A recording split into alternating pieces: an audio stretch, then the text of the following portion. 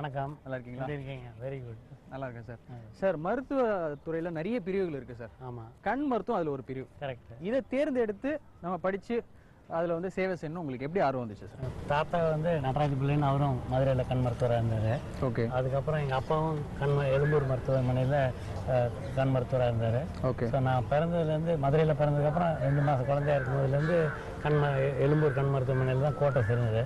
So அங்கே தான் 11 வயசு வரைக்கும் வளர்ந்தேன். ஸோ 5 வயசுலேருந்தே எங்கள் அப்பாவும் எங்கள் அப்பாவுடைய டீச்சர் டாக்டர் ஜே ஏப்ரஹாம் கண்ணுன்னா என்ன, கண்ணை பற்றி எல்லாத்தையும் சொல்லிக் கொடுப்பாங்க. நானும் அங்கே இருக்கிற என் வீட்டில் இருக்கிற நாயை கூட கண்ணெல்லாம் பார்த்துட்ருப்பேன். ஸோ அதனால் அந்த வயசுலேயே நான் வந்து முடிவு பண்ணிட்டேன், நான் பெரியவனானதுக்கப்புறம் ஒரு கண் மருத்துவராக தான் வர வேண்டும்னு. ஸோ அதே மாதிரி இப்போ நான் ஒரு கண் மருத்துவர் ஆகிட்டேன். சரி. இப்போ வந்து நான் இவர் விஜி பன்னீர்தாஸ் இருக்கார்ல, அவரை மீட் பண்ணேன். அவர் சொல்லுவார், தம்பி உனக்கு வாழ்க்கையில் எதுவும் ஒன்றுனா ராத்திரி அதை நினைவு வச்சுட்டு தூங்கிட்டு அடுத்த நாள் காலையில் எழுந்துச்சி வேலை செய்யணும் அப்படின்னு சொன்னார். ஸோ அந்த நேரத்தில் ஒரு ப்ரேயர் மாதிரி பண்ண சொன்னார். நீ அதை நினைவு வச்சுக்கிட்டேன்னா அதே மாதிரி நடக்கும்னு. ஸோ நான் வந்து சின்ன வயசுலேருந்தே ஒரு ட்ரீம் என்னென்னா, நான் ஒரு உலக புகழ்பெற்ற நல்ல கண் மருத்துவராக வர வேண்டும்னு அப்போவுமே ப்ரேயர் பண்ணேன். அதுக்கேற்ற மாதிரி ஆட்டோமேட்டிக்காக நடக்கலை. அதுக்கு எவ்வளவோ தடங்கள் படிப்பு எல்லாம் பண்ணி ட்ரைனிங் பண்ணி இப்போ நிஜமாகவே உலகத்தில் ஒரு நல்ல கண் மருத்துவராக இருக்கிறேன். Okay sir. இப்போ வந்து கண் மருத்துவ துறையில் பார்த்தீங்கன்னா நிறைய அறுவை சிகிச்சைகள் இருக்குது. ஸோ உதாரணத்துக்கு இப்போ வந்து ரெட்டினா சர்ஜரி இருக்குது. அந்த மாதிரி எந்த மாதிரி சிறப்பு அறுவை சிகிச்சைகள்லாம் நீங்கள் பண்ணுறீங்க? கண்ணில் வந்து 15 பிரிவு இருக்குது. அதில் வந்து இந்த ரெட்டினாங்கிறது ஒன்று. அந்த ரெட்டினா கூட சேர்ந்தது விட்ரியஸ்ன்னு இருக்குது. அதாவது இந்த விட்ரியஸுங்கிறது ஜெல். கண் வந்து கேமரா மாதிரி, பின்னாடி பகுதி கேமராவில் எம்டி இருக்கிற இடம் வந்து ஜெல்லாக இருக்குது. ஸோ அது வந்து இந்த டயபெட்டிஸ் பேஷண்ட்டு இல்லைன்னா இந்த ரெட்டினல் டிட்டாச்மெண்ட் பேஷண்ட்டில் அந்த விட்ரியஸ் வந்து சில டைமில் அந்த ரத்தம் வந்து அடைச்சிக்கும். ஸோ அந்த மாதிரி தான் மைக்ரோ சர்ஜரி பண்ணி எடுக்கிறதுக்கு விழித்திரை, அப்புறம் அந்த ரெட்டினா ஸ்பெஷலைஸ் பண்ணுறதுக்கு என்னுடைய டீச்சர் வந்து டாக்டர் பத்ரிநாத். சங்கரத்தில் ஆரம்பித்தவர் தான் டாக்டர் பத்ரிநாத். அவர் பத்மபூஷன் டாக்டர் எஸ் பத்ரிநாத். அவர் தான் எனக்கு சொல்லிக் கொடுத்தது. ஸோ 84லேருந்து 88 வரைக்கும் நான் சங்கரத்தில் வேலை செஞ்சு அதுக்கப்புறம் மும்பையில் போய் ஒரு பெரிய கண் மருத்துவமனை ஆதித்யஜோத் கண் மருத்துவமனை நடத்திக்கிட்டு இருக்கேன். சார், ரெட்டினா விட்ரியஸ் அறுவை சிகிச்சை பற்றி சொன்னீங்க. அதே மாதிரி நீங்கள் வந்து மேக்குலர் அறுவை சிகிச்சையும் பண்ணுறீங்க. ஆமாம். ஸோ அதை பற்றி கொஞ்சம் சொல்லுங்கள் சார். அதாவது இந்த ரெட்டினாவில் வந்து சென்டர் பார்ட் பேர் மேக்குலா.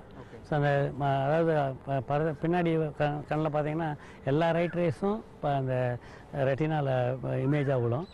ஃபிலிமில் கேமராவில் எப்படி இருக்கோ அதை வந்து ஆப்டிக் நர்வ் வழியாக பிரெயினுக்கு போகும். ஸோ அந்த ஆப்டிக் நர்வ் இடம் பேர் ஆப்டிக் டிஸ்க்கு.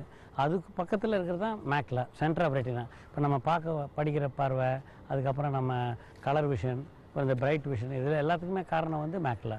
ஸோ அந்த மேக்லா வந்து ரெட்டினல் அந்த விழித்திரை வந்து சம்டைம் ரெட்டினல் டிட்டாச்மெண்ட் ஆகலாம், இல்லைன்னா அந்த வயசானதுனால ஏஜ் ரிலேட்டட் மேக்குலர் டிஜென்ரேஷன் வரலாம், அப்படி இல்லைன்னா அந்த டயபெட்டிஸ்னால ரத்தம் கட்டலாம். அந்த மாதிரி கட்டும் போது அந்த மேக்லாக்கு மேலே ரத்தம் வந்ததுன்னா பார்வை கம்மியாகிறதுக்கு காரணம் இருக்குது. ஸோ அதில் ட்ரைனிங் நான் எடுத்து இப்போ அதில் வந்து ஒரு விழித்திரை நிபுணராக இருக்கிறேன். Okay sir. அதே மாதிரி பார்த்தீங்கன்னா இப்போ உள்ள முதியவர்களுக்கு வந்து கேட்ராக்ட் சர்ஜரின்னு போடுறாங்க. ஆமாம், போரே சர்ஜரி. கரெக்ட். ஸோ இது வந்து இந்த காலத்தில் நிறைய ஆகிட்டு இருக்கு. அது வந்து எதனால் வருது, முன்கூட்டியே அதை தெரிஞ்சுக்கலாமா? அதுக்கு என்ன வழிமுறைகள்?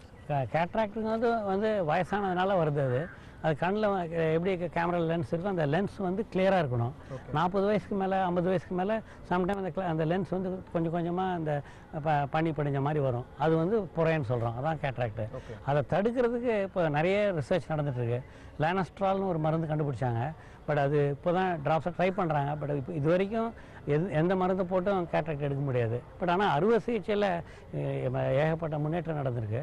அந்த எல்லா முன்னேற்றத்துலையும் இந்தியாவும் முன்னிலையில் இருக்குது. இப்போ மற்ற பிரிவுகளுக்கு வந்து ஒரு அப்பப்போ வந்து மக்கள் வந்து போய் செக் பண்ணிப்பாங்க.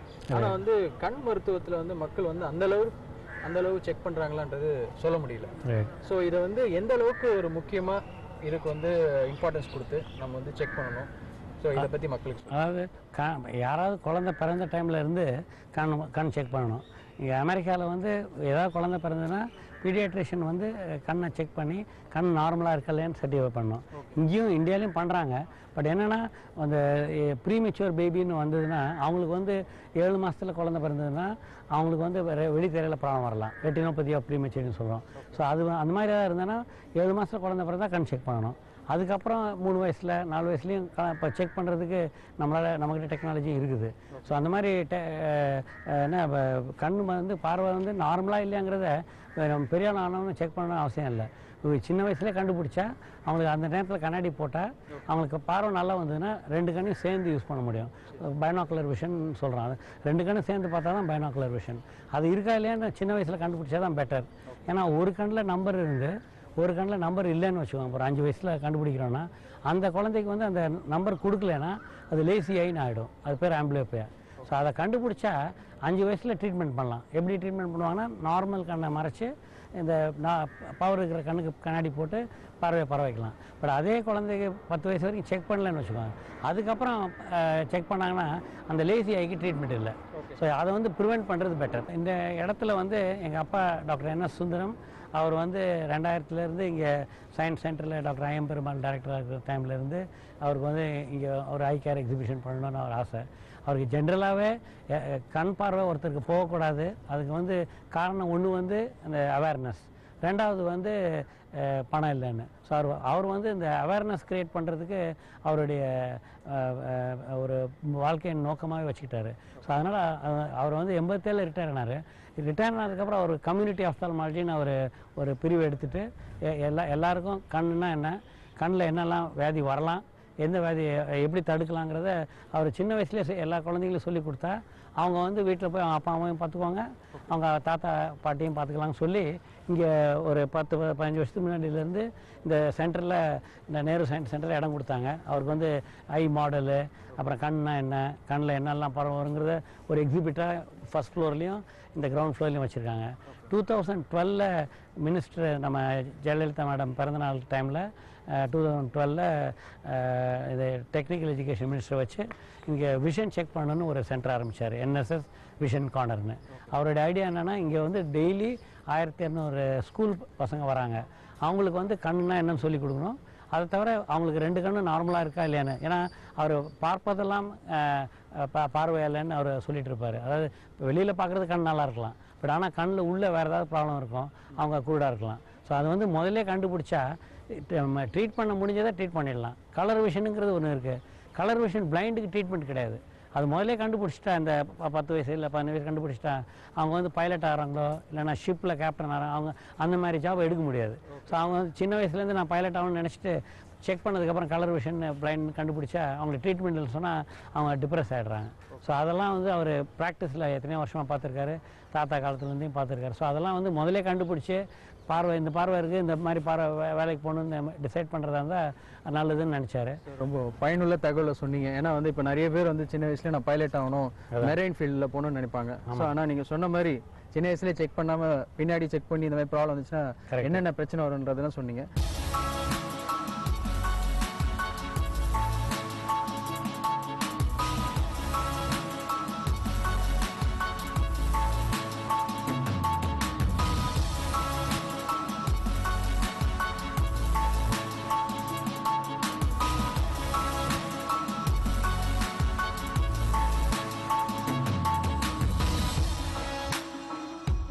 இந்த என்எஸ்எஸ் விஷன் சென்டரில் பிர்லா பிளானட்டோரியமில் ஐ கார்னரில் elite school of optometry alumni association மூலமாக எங்கள் team along with doctor S Natarajan இங்கே ஒரு ஐ கேர் அவேர்னஸ் ஆரம்பிச்சிருக்கோம் ஃபார் ஸ்டூடெண்ட்ஸ். இங்கே வந்து எல்லா ஸ்டூடெண்ட்ஸும் வராங்க, பப்ளிக்கும் வராங்க.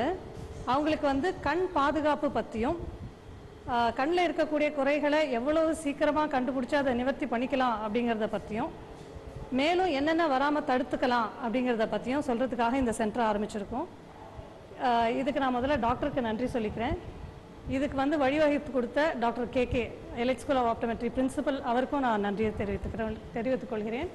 இங்கே வந்து 10 வருஷமாகவே பார்த்தீங்கன்னா நிறைய ஐ கேர் அவேர்னஸ் பற்றி போஸ்டர்ஸ், பேம்ப்ளெட்ஸ் அண்ட் நிறைய ஹோர்டிங்ஸ் இருக்குது. இந்த சார்ட்ஸ் எல்லாம் பார்த்தீங்கன்னா கண்ணில் இருக்கக்கூடிய ஒவ்வொரு பாகத்தை பற்றியும் நிறைய இன்ஃபர்மேஷன் இருக்குது. அண்ட் ஒவ்வொரு பாகத்துலேயும் என்னென்ன குறைகள் வரலாம், அது வராமல் தடுக்கணும்னா நம்ம என்ன செய்யணும், பாதுகாப்பு முறைகள், ப்ரிவென்ஷன் அப்படிங்கிறது, அது எல்லாத்தையும் வந்து அவேர்னஸ் கொடுக்கறதுக்காக நிறைய சார்ட்ஸ் டிஸ்பிளேல இருக்குது. இதெல்லாம் செல்ஃப் எக்ஸ்பிளனேட்டரி. அவங்க வந்து பசங்க வந்து பார்த்தாலே படித்து பார்த்தாலே அவங்களுக்கே புரிஞ்சுப்பாங்க.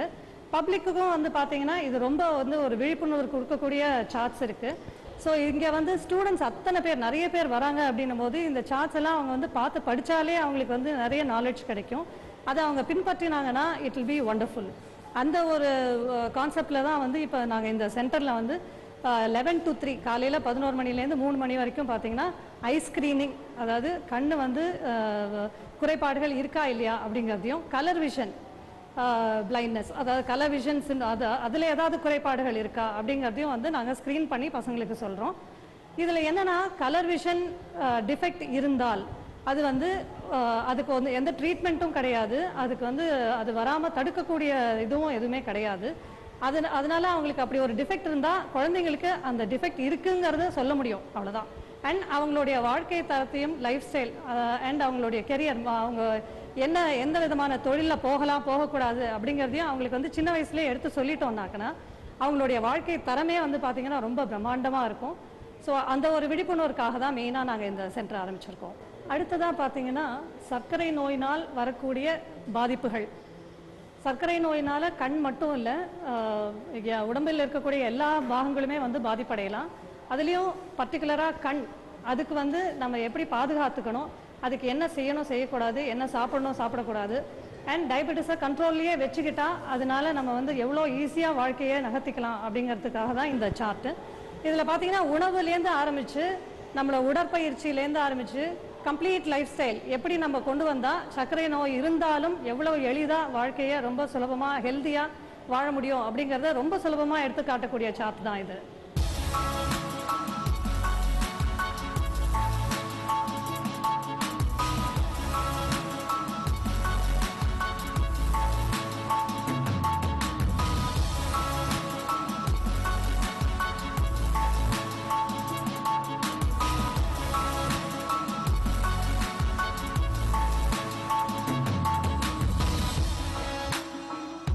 இந்த சென்டரில் என்எஸ்எஸ் விஷன் சென்டரில் இங்கே வச்சுருக்கிறது பார்த்தீங்கன்னா இது வந்து ஃபீல்டு டிஃபெக்ட்ஸ், அதாவது கண்ணில் கிளாக்கோமாங்கிற ஒரு நோயால் வர்ற பார்வை களத்தில் வர்ற ஒரு குறைபாடு பற்றி இங்கே விளக்கியிருக்கு.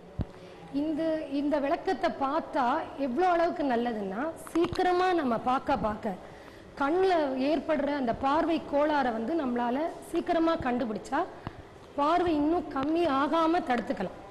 கண்ணில் கிளாக்கோமாங்கிறது கண்ணில் இருக்கிற ப்ரெஷர் வந்து கூடுதலாக வர்றதுனால ஏற்படுற கோளாறு. கண்ணில் வந்து ப்ரெஷர் கூடுதலாக ஆச்சுன்னா சுற்றுமுற்று பார்வை ஃபீல்டு டிஃபெக்ட்னு சொல்லுவாங்க, நம்மளோட ஃபீல்ட் ஆஃப் விஷன் குறையறதுக்கு சான்ஸ் இருக்குது. இங்கே வந்து இதெல்லாம் பார்க்கும்போது இதோட முக்கியத்துவம், இந்த கிளாக்கோமாங்கிற வியாதியை எவ்வளோ சீக்கிரம் கண்டுபிடிக்கிறதோட அந்த முக்கியத்துவம் வந்து நம்மளுக்கு தெரிய வருது.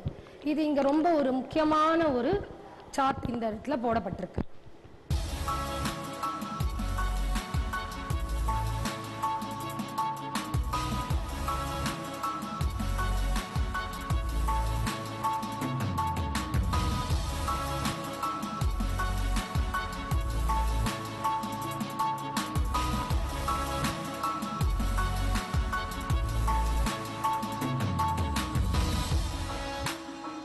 நான் இப்போ கிண்டி அண்ணா யூனிவர்சிட்டி பக்கத்தில் இருக்கிற பெரியார் பிர்லா கோளரங்கம் இருந்து பேசுகிறேன்.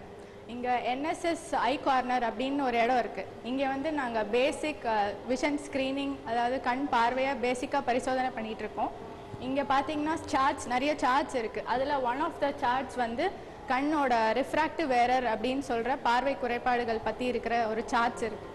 ஸோ இங்கே வர most of the public children அப்படிங்கிறனால அவங்களுக்கு யங் ஏஜில் இந்த மாதிரி பார்வை குறைபாடுகள் இருக்குது அப்படிங்கிறது அவங்க தெரிஞ்சுக்கிட்டாங்கன்னா அவங்க அது இப்போ அவங்களுக்கு ஒரு பிரச்சனை இருக்குது அப்படிங்கிறத போய் வீட்டில் சொல்லி அவங்க இந்த அவேர்னஸ் ஐ செக் பண்ணிவிட்டு அவங்க ப்ராப்ளமாக ஏர்லியாக சரி பண்ணிக்கலாம். ஸோ இங்கே பார்த்தீங்கன்னா மயோப்பியா, அதாவது கிட்ட பார்வை, அவங்களுக்கு கிட்ட மட்டும்தான் கிளியராக இருக்கும், தூரம் இருக்கிறது சரியாக இருக்காது. இன்னொன்று பிரச்சனை பார்த்தீங்கன்னா ஹைப்ரோப்பியா, அதாவது தூர பார்வை நல்லா இருக்கும் ஆனால் கிட்ட பார்வை அவங்களுக்கு கிளியராக இருக்காது.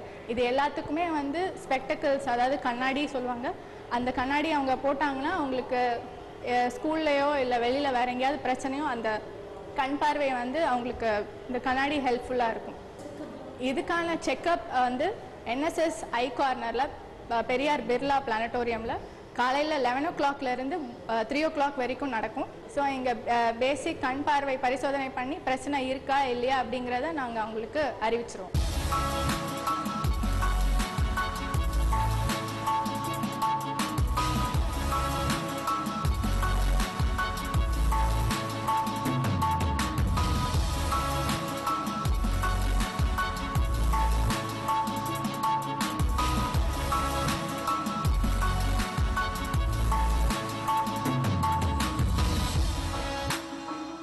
சார் இப்போ வந்து பார்த்தீங்கன்னா காஷ்மீர் பகுதியில் கூட அடிப்பட்டவங்களுக்கு நீங்கள் வந்து கண் சிகிச்சை கொடுத்துருக்கீங்க, அதை பற்றி சொல்லுங்கள். அந்த காஷ்மீரில் கர்ஃப்யூ டைமில் நிறைய பேருக்கு அந்த கண்ணில் அடிபட்டுருது. இது வரைக்கும் அப்புறம் 1011 பேருக்கு கண்ணில் அடிபட்டிருக்கு. அதில் ஒரு 550 பேருக்கு இந்த விழித்திரை ஆப்ரேஷன் பண்ணோம். அதில் வந்து அங்கேயே 3 டாக்டர் இருக்காங்க. பட் இந்த மாதிரி அடிப்பட்ட ஆளுங்களுக்கு ஆப்ரேஷன் பண்ணுறது நான் தான் உலகத்திலே நிறைய பண்ணியிருக்கிறேன். இந்த உலகத்தில் 3 சொசைட்டி இருக்குது கண் இன்ஜுரிக்கு. International society of ஆக்லோட்ரோமா, Asia Pacific and India. 3த்துக்கும் நான் தான் தலைவர்.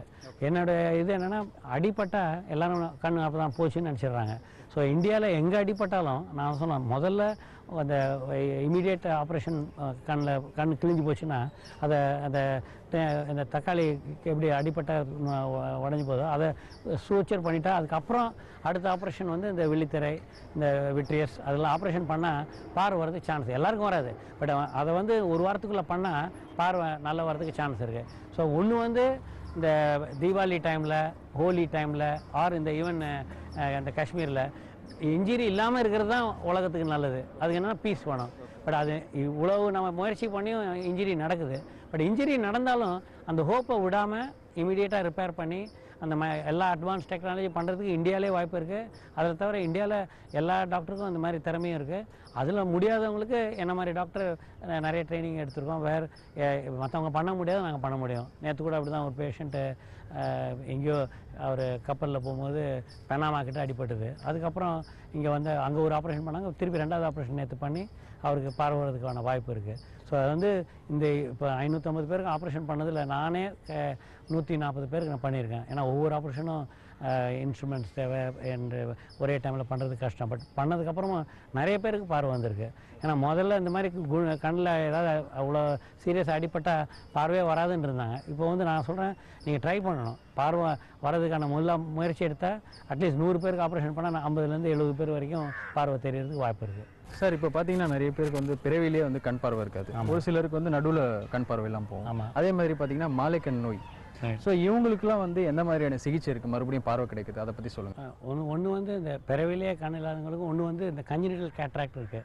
அவங்களுக்கு உடனே ஆப்ரேஷன் பண்ணலாம். இந்த சேம் புற ஆப்ரேஷன் குழந்தைங்களுக்கு தனியாக பண்ணுறதுக்கு இருக்குது. ஸோ அவங்களுக்கு பண்ணி கண்ணாடி போட்டால் அவங்களுக்கு பார்வை வரும். அதுக்கப்புறம் லேட்டராக அவங்களுக்கு இன்ட்ராக்லர் லென்ஸ் செகண்ட் ஆப்ரேஷன் பண்ணலாம்.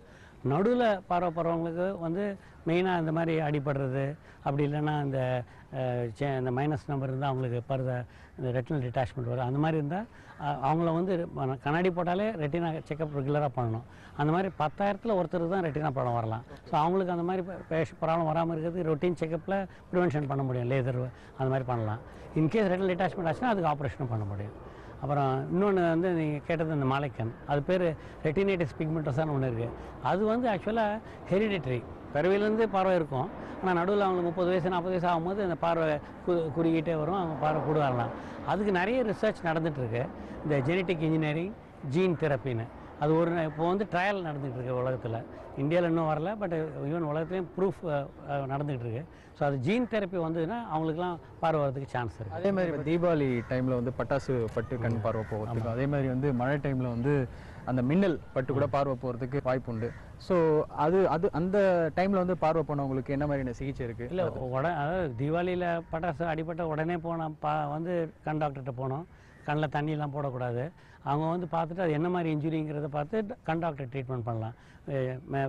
என்னோடய சஜஷன் ஜெனரல் டாக்டர்கிட்ட போகிறத விட கண் டாக்டர்கிட்ட இமீடியட்டாக போகணும். இந்த லைட்னிங் பார்க்குறது தப்பு. ஏன்னா அதில் வந்து இந்த யூவி லைட் ஜாஸ்தியாக இருக்கும். கரெக்டாக இந்த சென்டர் ரெட்டினால் அது பட்டுதுன்னா டோட்டலாக பிளைண்ட் ஆகிறதுக்கும் சான்ஸ் இருக்குது. அதனால தான் அந்த சோலார் எக்லிப்ஸ்ன்னு சொல்கிறோம்ல, அந்த சூரிய கிரகணம் வரும்போது அந்த நேரத்தில் வந்து அந்த சூரியனை பார்க்க முடியும், நார்மலாக பார்க்க முடியாது. ஸோ அந்த மாதிரி பார்க்கும்போது யூவி லைட் நிறைய வரும். அதை ஃபோக்கஸ் பண்ணி பார்த்தா பெர்மனெண்ட் டேமேஜ் கூட ஆகலாம். அதனால் கிரகணம் இந்த லைட்னிங்லாம் பார்க்கவே கூடாது. சார், இன்றைக்கி இருக்க அறிவியல் தொழில்நுட்ப வளர்ச்சியில் பார்த்திங்கன்னா வந்து தொலைக்காட்சி, அப்புறம் வந்து இணையதளம், மொபைலில் வந்து நிறைய இளைஞர்கள், அப்புறம் வந்து பள்ளி மாணவர்களை வந்து அதை பார்த்து கண் பார்வை சிகிச்சை பிரச்சனை வந்துட்டுருக்கு. ஸோ இது பற்றி பெற்றோர்களுக்கும் ஆசிரியர்களுக்கும் நீங்கள் சொல்லக்கூடிய அறிவுரை என்ன? இது பற்றி விழிப்புணர்வு முகாம் ஏதாவது பண்ணியிருக்கீங்களா? இல்லை இந்த மாதிரி மொபைல் பார்க்குறது, அப்புறம் கிட்ட பார்வையே பார்த்துக்கிட்டு இருக்கிறது, அதெல்லாம் வந்து ஆக்சுவலாக அந்த காலத்துலேருந்தே சொல்லிகிட்டு இருக்காங்க. இந்த மாதிரி சின்ன வயசில் இருக்கும் நம்ம தாத்தா காலத்துலேருந்து இந்த மாதிரி கிரவுண்டில் விளையாடி சூரியனில் இருந்தானா கண் பார்வைக்கு நல்லதுன்னு. அது ஆக்சுவலாக இப்போ சயின்டிஃபிக்காக ப்ரூஃப் இருக்குது. அதாவது கிட்டேயே பார்த்துட்டு இருந்தால் இந்த மைனஸ் நம்பர் வரலாம். ஸோ அந்த கண் போய்டும் கிடையாது, பட் டிசீஸ் வராது. பட் இந்த மைனஸ் நம்பர் வந்ததுன்னா அவங்களுக்கு வந்து அந்த கண் வந்து பெருசாகலாம். ஸோ அதனால் கிட்டவே பார்த்துட்டு தூரமே பார்க்கலன்னா அவங்களுக்கு வந்து இந்த ப்ராப்ளம் வரலாம். அதனால் சின்ன வயசுலேருந்து அவங்க வந்து அட்லீஸ்ட் ஒரு 2 மணி நேரம் வெயிலில் விளையாடணும், வெயில் மாதிரி வெளிச்சத்தில் விளையாடணும். ஸோ அந்த மாதிரி வெளிச்சத்தில் விளையாடினா கண் வந்து ரிலாக்ஸ்டாக இருக்கும். பட் கண்டினியூஸாக மொபைலே பார்த்துட்டு தான் அந்த ப்ளூ ஸ்க்ரீனும் நல்லது இல்லை. அதுக்கப்புறம் அது வந்து அதில் வர லைட் வந்து அந்த ஃபோட்டான்ஸ் வந்து ஆக்சுவலாக பிரெயினையும் டிஸ்டர்ப் பண்ணுது. பொடி எழுத்துக்கள் வரும். பொடி எழுத்துக்கள் ப்ராப்ளம் இல்லை. கண்டினியூஸாக சின்ன, அதாவது கிட்ட பார்த்தா லென்ஸ் இப்படி பல்ஜ் ஆகுது, தூரமாக பார்த்தா லென்ஸ் சின்ன ரிலாக்ஸ்டாக இருக்கும். ஸோ அந்த ரிலாக்ஸ்டாக இருந்தால் தான் கண்ணுக்கு கண்ணாடி தேவையில்லாமல் இருக்கலாம். ஏன்னா கண்ணாடி போடுறதுங்கிறது வியாதி கிடையாது. ஒருத்தர் டாலாக இருக்காங்க, ஒருத்தர் ஷார்ட்டாக இருக்காங்க, அது மாதிரி. பட்டு நார்மலாக இருக்கிறதுக்கு வாய்ப்பு இருக்கும்போது விட்டமின் ஏ அது மாதிரி சத்துள்ள சாப்பிட்டுட்டு ப்ளஸ் இந்த மாதிரி டிஸ்டன்ஸையும் பார்த்துட்டு நீரையும் ஒரு ரேஷனோட பார்த்தா பரவாயில்ல. இப்போ இருக்கிற பசங்கள்லாம் என்னென்னா எப்போ பார்த்தாலும் மொபைல் இல்லைன்னா டிவி, ரெண்டுமே கிட்ட தான். ஸோ அந்த கிட்ட பார்வை பார்க்குறது வந்து ஒரே கிட்ட பார்வை பார்த்துட்டு வெளியில் விளையாடாதனால பிரச்சனை வருது. ஸோ அவங்களுக்கு ஒன்று வந்து ஃபிசிக்கல் ஆக்டிவிட்டி இல்லை, அதனால் ஒபிசிட்டி இருக்குது. ரெண்டாவது தூரம் பார்க்குறதில்ல, அதனால் கண்ணிலையும் ஸ்ட்ரெயின் இருக்குது. ஸ்ட்ரெயின் இருக்கிறதுனால இந்த மைனஸ் நம்பர் வரலாம். ஸோ இதை தடுக்கிறதுக்காக வந்து பேலன்ஸ்ட் லைஃப் வேணும். வெளியில் விளையாடணும், படிக்கணும். அதே டைமில் நான் தான் எல்லா பசங்க இப்போ இருக்கிற பேரண்ட்ஸ்ட்டு சொல்லுவேன், அவங்க 1 hour படித்தாங்கன்னா நீங்கள் 1 hour டிவி பார்க்க விடுங்கன்னு. ஸோ அதேமாதிரி இப்போ வந்து பள்ளியிலையும் வந்து கல்லூரிகளிலும் ஏதாவது விழிப்புணர்வு முகாம் நடத்துறீங்க? ஆமாம், அதாவது இப்போ இந்த மாதிரி அதாவது நான் ஒரு டாப் கொடுக்குறேன், ஐ நேச்சர்ஸ் ஒண்டர்ஃபுல் கிரியேஷனு. கடவுள் வந்து கண்ணு கொடுத்துருக்காரு, அதை எப்படி பாதுகாக்கிறது யாருக்குமே தெரிய மாட்டேங்குது. நீங்கள் சொன்ன மாதிரி இந்த மாதிரி கண்ணுனா எல்லாருக்கும் பார்க்குறது நல்லா இருக்குன்னு நினச்சிட்டு இருக்காங்க. பட் அதனால தான் இந்த மாதிரி ஒரு என்எஸ்எஸ் சென்டர்னு, என்எஸ் சுந்தரம் விஷன் சென்டர்னு இங்கே சயின்ஸ் சென்டரில் ஆரம்பிச்சிருக்கோம். காரணம் என்னென்னா ஒரு கண்ணை மூடினா தான் ஒரு வலது கண்ணை மூடினா இடது கண்ணில் நார்மலாக இருக்கா, இடது கண்ணை மூடினா வலது கண் நார்மலாக இருக்காங்கிறத கூட நிறைய பேருக்கு தெரியாது. அதை செக் பண்ணுறது எங்களுடைய நோக்கம், அது எங்கள் அப்பாவோட நோக்கமும். இப்போ அதை நாங்கள் கண்டினியூ பண்ணிட்டுருக்கோம். ஸோ சின்ன வயசுலேருந்து 5 வயசில் அப்புறம் காலேஜ் முடிக்கும் போது அப்புறம் வேலைக்கு சேரும்போது நார்மலாக இருக்கிறவங்க செக் பண்ணணும். கண்ணாடி போட ஆரம்பித்தா வருஷத்துக்கு ஒரு வாட்டி செக் பண்ணணும். ஓகே, அதே மாதிரி வேலைக்கு போகிறவங்களும் பார்த்தீங்கன்னா இப்போ எல்லாமே கணினி மயமாக்கப்பட்டது. எல்லாருமே வந்து ஐடி ஃபீல்டில் இருக்காங்க. ஆமாம், கம்ப்யூட்டரை பார்த்து வேலை பார்க்கலாம். ஸோ அவங்களுக்கும் இந்த மாதிரியான நிறைய அவங்களுக்கும் இந்த கண்ணை, அதாவது கடவுள் வந்து இந்த கண்ணை மூடி திறக்கிறதுக்கு இமை கொடுத்துருக்காரு. அந்த இமையில் வந்து டேர்ஸ் வந்து இதை கண்ணில் நார்மலாக இருக்குது. அது பார்க்காதனா அப்படியே ஸ்ட்ரெயின் பண்ணி பார்க்குறதுனால, அதனால தான் டிவி கண்டினியூஸாக பார்த்துட்டு கண்ணை அவங்க இமைய மூடலைன்னா ட்ரை ஐ ப்ராப்ளம் வரும். அதுக்கு வந்து கம்ப்யூட்டர் விஷன் சிண்ட்ரோம்னு இருக்குது. ஸோ அதனால் அவங்க வந்து அரை மணி நேரத்துக்கு ஒரு வாட்டி ரிலாக்ஸ் பண்ணி தூரமாக பார்த்துட்டு திருப்பி வேலை செய்யணும். ஒரே அப்படியே பார்த்துட்டு இருக்கும்போது நல்லதில்லை. அதனால் நிறைய இடத்துல வந்து சொல்லுவாங்க, நீ ஒரு 2 வாக் எடுத்துகிட்டு போயிட்டு வா அப்படின்னு. ஸோ அதனால் அந்த கம்ப்யூட்டர் வேலை செஞ்சாலும் பரவாயில்ல, ஒரு நடுவில் ஒரு 2 நிமிஷம் வாக் பண்ணிட்டு திருப்பி வந்து உட்காந்து வேலை செய்யலாம். ஓகே சார், இப்போ இந்த கண் மருத்துவத்துறையில் உங்களுடைய எதிர்கால திட்டங்கள் என்னென்ன சார்? ஒன்று வந்து நீங்கள் முதல்ல கேட்டீங்க இந்த மாதிரி பிறவியாக பார்வை இல்லாதவங்களுக்கு என்ன பண்ணலான்னு. அதே மாதிரி இந்த ரெட்டினைட்டிஸ் பிக்மெண்டோஸா ஹெரிடிட்ரி காரணத்தினால நிறைய பேருக்கு பார்வை இல்லை. அதுக்கப்புறம் இந்த விழித்திறனாலையும் மேக்லர் டிஜெனரேஷனாலையும் பார்வை இல்லாமல் இருக்காங்க. அவங்களுக்குலாம் பார்வை கொடுக்கறதுக்கு இந்த ரெட்டினல் ஸ்டெம் செல், அப்புறம் ஆர்டிஃபிஷியல் ரெட்டினா, அப்புறம் ஜீன் தெரப்பி, இது 3த்தையும் ரிசர்ச் பண்ணுறதுக்கு நான் ஒரு ஃபவுண்டேஷன் வச்சுருக்கோம், ஆதித்ய ஜோத் ஃபவுண்டேஷன் ஃபார் ட்விங்க்லிங். அதில் ரிசர்ச் பண்ணி இவங்களுக்கெல்லாம் பார்வை கொடுக்கறது மாதிரி ஏற்பாடு பண்ணிகிட்ருக்கேன். சார், இவ்வளோ நேரம் கண் பார்வையை பற்றியும் கண் பார்வை சிகிச்சையை பற்றியும் அதில் வர பிரச்சனையை பற்றி நிறைய தகவல்கள் சொன்னீங்க சார். பொதுவாக பார்த்தீங்கன்னு வச்சுக்கிங்களேன், எவ்வளோதான் பணம் இருந்தாலும் நமக்கு வந்து கண் பார்வை இருந்தால் தான் எதையும் பார்த்து நம்ம ரசிக்க முடியும். ஸோ பெரியவங்களே சொல்லியிருக்காங்க. ஸோ அது மட்டும் இல்லாமல் நீங்கள் இந்த என்எஸ் சுந்தரம் கண் சேவை மையத்தில் வந்து சமூக சேவை நிறைய பண்ணியிருக்கீங்க. ஸோ இது மூலமாக நேயர்களுக்கும் வந்து நீங்கள் சொன்ன தகவல் வந்து பயனுள்ளதாக இருக்கும் நம்புகிறேன் சார். ஸோ இந்த நிகழ்ச்சிக்கு வந்து நிறைய விஷயத்தை ஷேர் பண்ணதுக்கு வணக்கம். தேங்க்யூ.